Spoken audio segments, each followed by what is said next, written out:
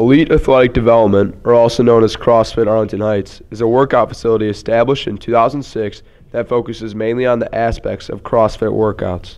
CrossFit actually is defined as constantly varied functional movement done at high intensity. Jim Inman realized as an avid runner and CrossFit competitor himself, simply lifting weights wasn't giving athletes the results they wanted. It originally appealed to me because of the stuff that was involved, the movements, the exercises that were involved in CrossFit.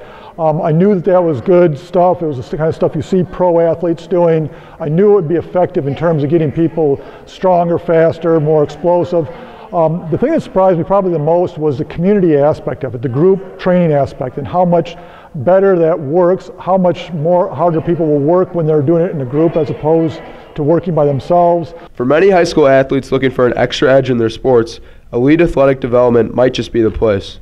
Like holiday sports camps over Christmas holiday breaks. We'll do a 2-week sports camp and we'll get a lot of high school athletes. Then after school we have, starting at about 4:30 in the afternoon on up, we're starting to get more and more high school athletes are getting involved in our regular adult classes. Students. Yes, we definitely offer a discount for high school athletes.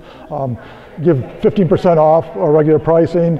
We do the sports camps like I mentioned over the holiday, and then also during the summer we have better pricing that's more appealing to a high school kid than the normal adult stuff. Although CrossFit workouts seem quite grueling, participants find it very beneficial.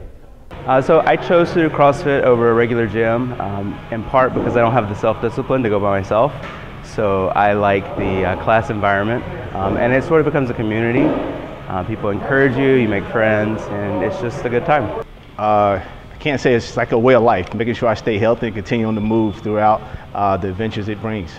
For HTV News, I'm Tim Griffin. Now back to you guys.